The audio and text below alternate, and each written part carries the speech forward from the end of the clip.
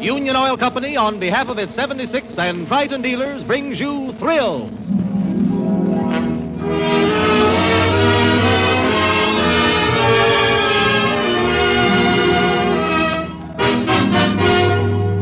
For all of us, life has its thrills. Thrills of courage, of music, of romance, of achievement. Life has 1,000 thrills.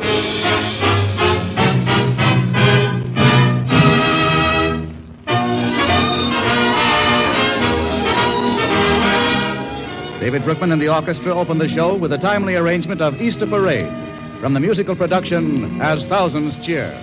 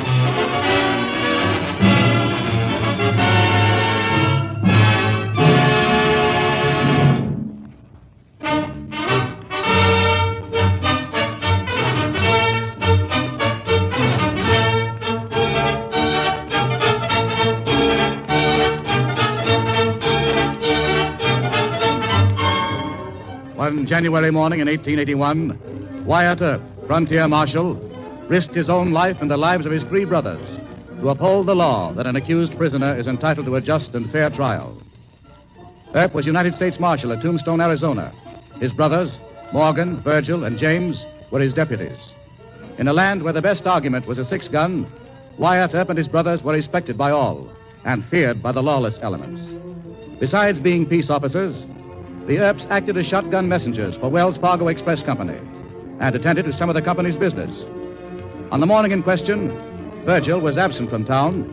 James was at the hotel eating breakfast, while Wyatt and Morgan were at the Wells Fargo office bidding goodbye to the driver of the westbound stage.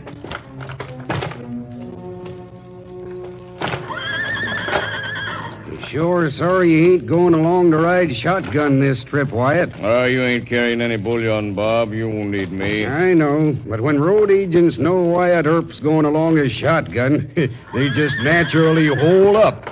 You sure got the living daylight scared out in Curly Bill and his gang. Since Wyatt wrapped a gun barrel around Curly's head over at the Oriental Saloon, that coyote's been pretty scarce around here. That's right, Morgan. But you can't beat no sense into that thieving maverick's head, even with a gun barrel. Well, guess I'll be getting along, boys. Up, you boys. So long. So long. So long.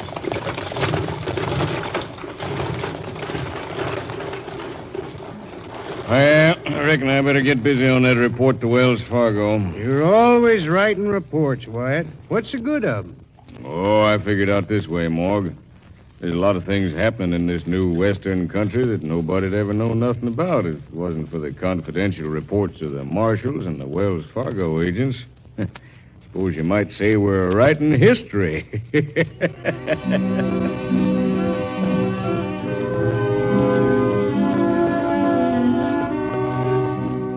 Even at the moment that Wyatt Earp spoke, a chapter of frontier history was beginning a few miles away in the small town of Charleston. In a saloon poker game, which had lasted all night, sat Virgil Earp, Sheriff McKelvey, cowboy Johnny Ringo, Henry Schneider, foreman of the Tombstone Mining Company, and a professional gambler known only as Johnny Behind the Deuce. I'm staying in the pot. I'll see you, Johnny Behind the Deuce. All right, Mr. Snyder. How about you, Herb? On cards? Nope. I'm dropping out. Got nothing left to bet with. Well, you could risk your horse. Couldn't you, Virgil? Dick Naylor? No, sir. That horse is a thoroughbred. Besides, he belongs to Wyatt. Card? Ringo? No, I'm out. McKelvey? Reckon not, Johnny. I'll leave it to you and Snyder. All right. I'll take 2 cards. Just a minute, Johnny Behind the Deuce. What is it, Snyder? Deal him off the top of the deck. You accusing me of cheating? I saw what you did, you... Now, wait a minute, gentlemen. We won't have no fight. Well, come on. You saw it, Earp. You saw him try to draw his knife. Fool, you killed Henry Snyder. That's murder. It was self-defense. Now, mind his worship, Snyder. They'll be wild. Hey, Johnny Behind the Snyder. You better arrest Johnny right away, McKelvey, and get him out of here. Oh, no, you don't. That tin horn needs lynching. Boys, you saw what happened here. It was self-defense, I tell you. That was murder, you little skunk, and you're going to get what's coming to you. How about it, boys? Come on. Well, they're getting out of hand, Virgil. I can arrest Johnny Behind the Deuce, but this mob will take him away from me and string him up sure. My horse can carry double and outrun these cow ponies. I got a scheme. You're not going to let them lynch me, are you, Virg? Well, if I can get you to Wyatt, keep your hand on your gun, Mac. Johnny, get between us and walk toward the side door. Don't let them take me, Virg. Come on, easy now, so they don't suspect. Wait a minute now. Get out of the way, Ringo. You can't take this murder away from us, Virgil. Come on, Mac, run for it. Run, Johnny, run. McKelvey's got away that murdering hound. Come on. Come on.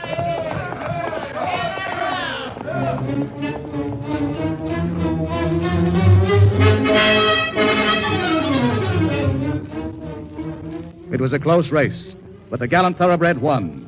Only a few minutes ahead of a mob, which had increased to 500, Virgil Earp and his prisoner arrived at the Wells Fargo office in Tombstone and quickly explained the situation to Wyatt Earp and his brothers. So I know McKelvey couldn't hold him against that mob. Yeah? I'm turning him over to you as your prisoner, Wyatt. They stopped and got guns from the mine arsenal. They'll get me sure. They'll lynch me. Nobody ever took a prisoner away from the Earps and lynched him yet. You'll get a fair trial. Here's your shotgun, Wyatt. Good. Virgil, Morgan, take Johnny Behind the Deuce across the street into Vogan's bowling alley. Good. That's easy to defend, being long and narrow. Yeah. That's right. With solid adobe walls high on both sides. Or take him in and make you stand by the back door. If they try to storm you from the rear, you can pick them off faster than they can come in. That bunch of miners and cowwaddies coming sure act like they mean business. Yeah, I expect they do, Jim. Well, come on. Let's all get inside the building. Nope. I'm going to meet this lynch mob right here in the middle of the street. Are you crazy, Wyatt? No, I can handle this. You're just committing suicide, Wyatt. Jim, you stand there in the front door of Vogan's and cover me. All right, boys, get going. Burge, if they get by me, give Johnny Behind the Deuce a gun. He'll have to look out for himself. Jim, stand there in the doorway. Come on, where's that white livered murderer? Come on. Wyatt Earp! I'm hearing you, Dick Gerd. We want the dirty little murderer that killed the foreman of my mine. Boys. Don't make any fool play here. That little tin horn ain't worth it. Get out of the way, Earp. We're going in. No, you're not, Gerd. He's my prisoner. We're going to get him. Come on, let's get that killer. Come on. Stop bluffing, Earp. You can't stop 500 men. Mr. Gerd, you're looking right into the muzzle of my shotgun. There's 18 buckshot in this gun, and the wads are split. If you want all of them, just take a step forward. Somebody back there. Shoot him. Sure, shoot me. But I'll take 8 or 10 of you with me when I go. You know I mean what I say. Look here, Earp. Get out of the way or we're coming. Don't try it, Ringo. My finger's itching for you to draw. How about you, Bob Crane? You want to make a brave play and get killed? No? Drop your hand then. Anybody else want to step forward and get killed sudden? Look here, Earp. That tin horn killed my foreman. He ought to be hung. He probably will be. But after a regular trial, all legal. Well, Don't be a fool, Dick. well, All right, you fellas in the crowd there. Party's over. Go on home. I never thought I'd live to see the day when one man could buffalo a crowd of 500 miners and cowboys.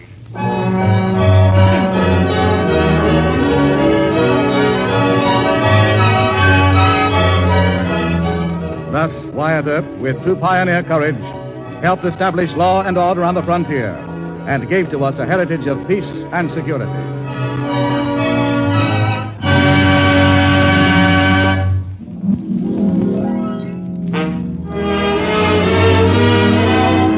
You get more Antonoc mileage with 76 gasoline, and that means smoother, more economical motoring.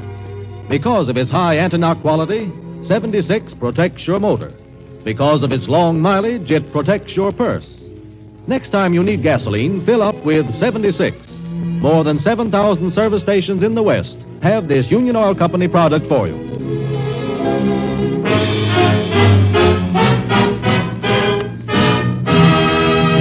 Tonight, ladies and gentlemen, we have as our guest a man who is recognized as one of the originators of swing music. Before we bring him to the microphone, we are going to turn the clock back 20 years to a Denver apartment house. It is early afternoon. His wife is in the kitchen preparing dinner, while he is at the piano.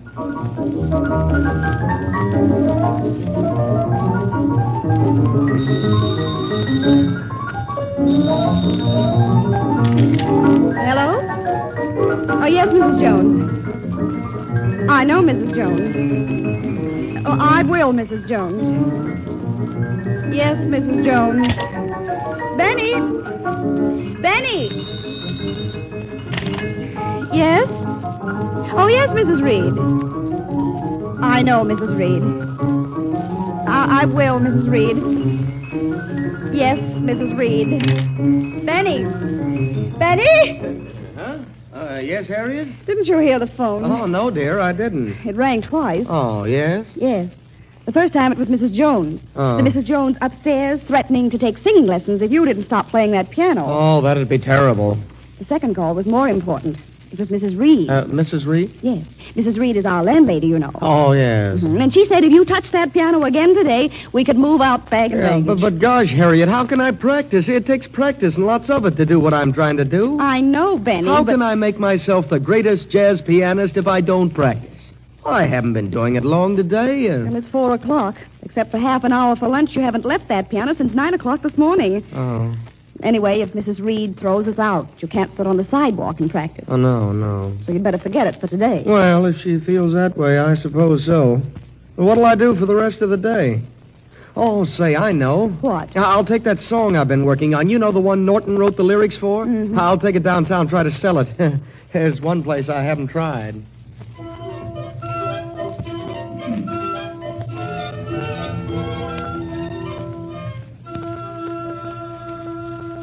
Hello, Benny. Come on in.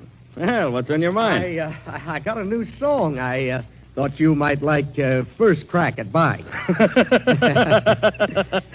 First crack, huh? Yes. What's the matter, Benny? Nobody else want it? Well, I really haven't tried to really sell it, you know. No. You really haven't tried to Oh. really sell it, I know. All right, come on, let's have a look at it. What's it called? Oh, I haven't thought of a good title yet. Not bad. Well, But not too good. Can you use it? Well, I don't know. Depends on how much you want. I might use it for some of that 10-cent stuff. You know, I sell quite a bit of 10-cent music. 50 or 60 copies a week. Oh, 10 cents, huh? Yeah, 10 cents. I'll tell you what. Yes? I'll give you $20 for it. It's a deal. And my picture on the cover? Oh, no picture. $20 cash. Remember, I got to think up the title. No picture? No picture. Oh.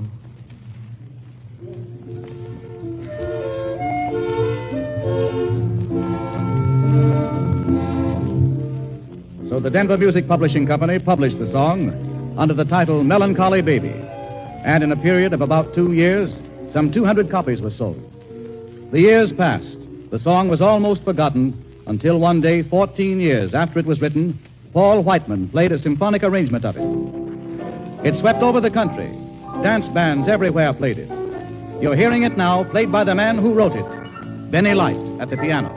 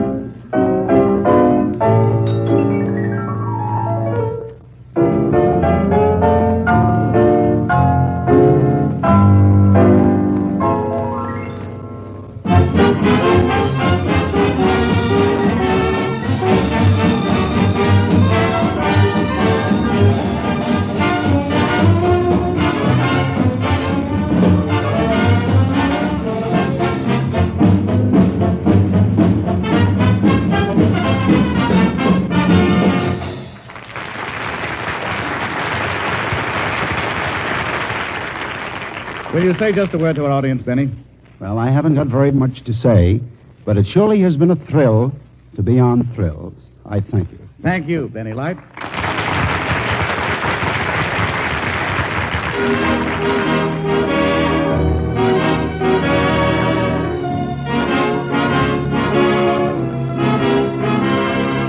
David Brookman and the orchestra present our special guest tonight, star of Paul Whiteman's Music Hall, the original First Lady of the Saturday Night Swing Club, Miss Lee Wiley.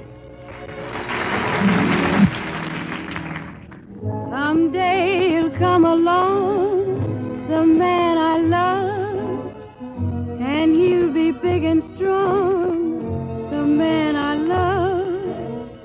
And when he comes my way, I'll do my best to make him stay. He'll look at me and smile, I'll understand, and in a little while he'll hold my hand. And though it seems absurd, I'm waiting for the man I love. Maybe I shall meet him Sunday, maybe Monday, maybe not. Still, I'm sure to meet him one day. Maybe Tuesday will be my good news day. He'll build a little home just meant for two, from which I'll never roam. Would you? And so all else above, I'm waiting for the man I love.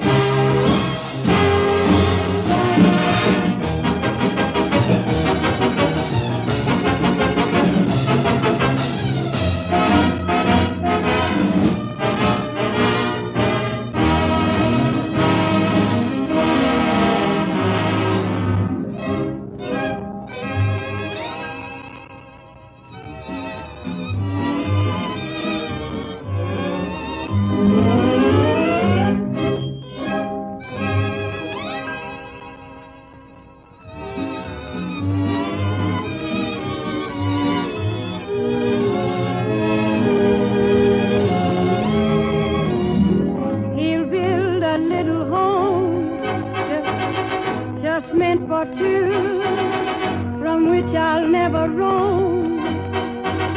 Who would but you, and so all else above, I'm waiting for the man I love.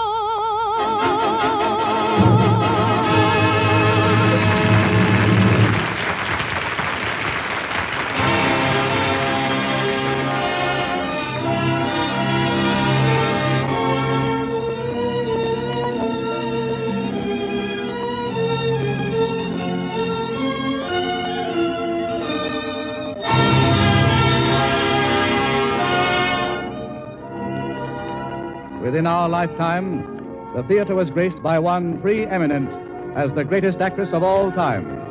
And yet there was a day when she was scorned by the same public that learned afterward to worship her. The greatness of Sarah Bernhardt was not recognized until one night when she was to play the leading role in Alexandre Dumas' play, Keene. It was a terrible night, a thunderstorm outside, a storm bursting forth inside, as the most unpopular author in Paris, the famed Dumas, entered the box. Dumas, hated as a libertine, a literary charlatan, smiles scornfully at the audience. But in her dressing room sits Sarah Bernhardt listening to the stomping. Why do they do that, Bertrand? Dumas has entered his box, Sarah. He is well hated. I have seen them come up to him on the street. But if they shout at him, will they not shut down his play? It is his play we are doing. Oh, let us hope not, Sarah. Oh, they will. They will. I know they will. Oh, why must my great chance be ruined? I have dreamed of this day when I should play my first leading role. And now, look at my hands tremble. I am afraid. Oh, Sarah, all actresses are nervous on opening night. You have played his plays before. Oh, but yes. What happened? Paris audiences are cruel. Often we rang down the curtain. Oh, I can't go on. I can't. Oh, dear heaven, I am frightened. Look at me tremble. You are an actress, Sarah. You will go on. We're sure you will go on, Sarah. Alexandra. Bertrand, leave me alone with Mademoiselle Bernard. Of course, Monsieur Dumas. Oh, Alexandra, thank heaven you are here. I am frightened. I may be terrible. I am paralyzed with fear. My lines, I have forgotten them. I do not even know my first speech. Oh, Alexandra, why did you have to write this play? Oh, I hate you. So does the audience. Listen, my child. Tonight you win Paris or lose her. Tonight you prove yourself as great as I think you are, or as bad as they expect you to be. But more than that, tonight you may also save me from their hatred.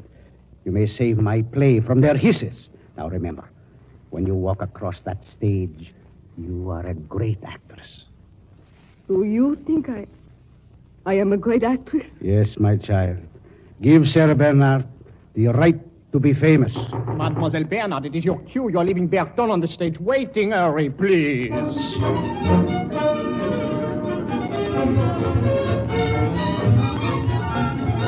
Sarah Bernhardt goes to the wings, stands for a moment, draws a deep breath, and trembling with fright, steps on the stage.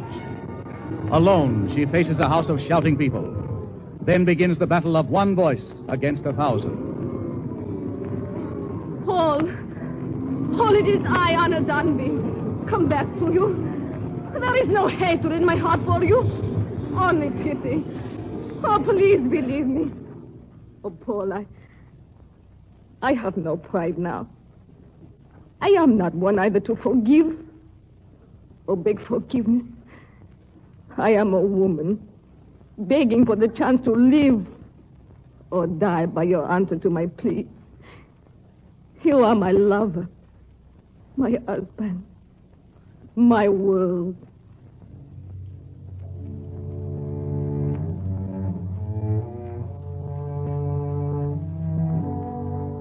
The curtain of the first act falls in silence, without applause, without hisses, with only a silence that sends her rushing to her dressing room, where Alexandre Dumas stands waiting. So, in one gesture, you ruin yourself and me. Oh, you see, Alexandra, first it was hatred and noise and nothing. Not one in all that audience to applaud. Oh, I have my verdict. I am a failure. I will not finish the play. I will never, never go on the stage again. I am not an actress. I have no business on the stage. Because there was no applause. Then I say that it is not art you seek, but something that shall feed your vanity. You are finished, Sarah. I thought you had genius. Now, I know you have no courage. Courage? What has courage to do with it? You are a coward. You are not fit for the theater. I am not a coward. You think just because you made them stop shouting that you are brave. That is nothing. You have 2 more acts to make them love, worship, adore you, enshrine you in immortality. Make your name famous. 2 more acts. That is all. But you are going to quit. Oh, you coward. Coward? I am not a coward. I have courage. I have. Now you get out. I have a costume to put on. I show you how much of an actress I am if courage is all I need. Get out! Get out! Is she going on, Monsieur Dumas? Duquesne, I feel like a god. I am a god. I have created an immortal being. She is an actress.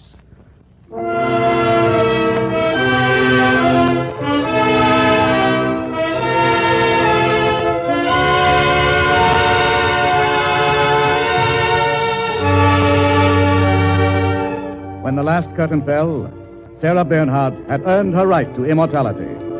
The applause that rang forth then continued, on and on through the years, never to stop, never to fade. A tribute to the greatness of the divine Sarah.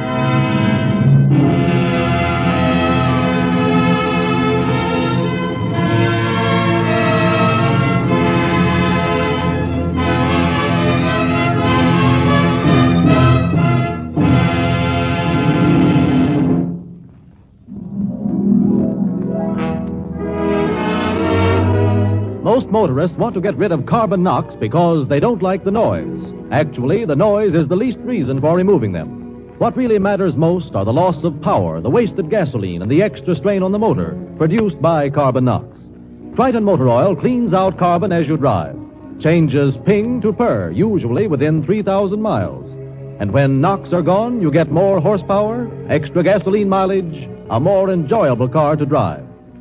These benefits of Triton Motor Oil were proved in a recent research test by more than 1,000 car owners. Triton gives these benefits because it is propane solvent refined, 100% pure paraffin base, 100% pure lubricant. Next time, try Triton, the motor oil that changes ping to purr. It's a product of Union Oil Company.